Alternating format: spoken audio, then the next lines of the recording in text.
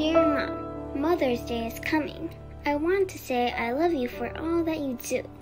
I'll kiss and hug you, heart, heart, heart, because you love me so much. Thank you for being my mom.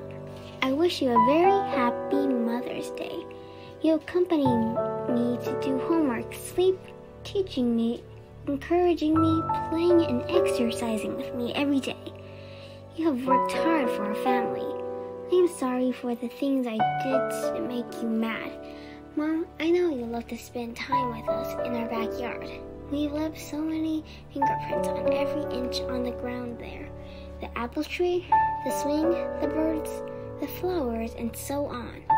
I've drawn them down so it won't rub off to remember in the future. I will be a better kid day by day. I will love you forever even when I'm big and tall.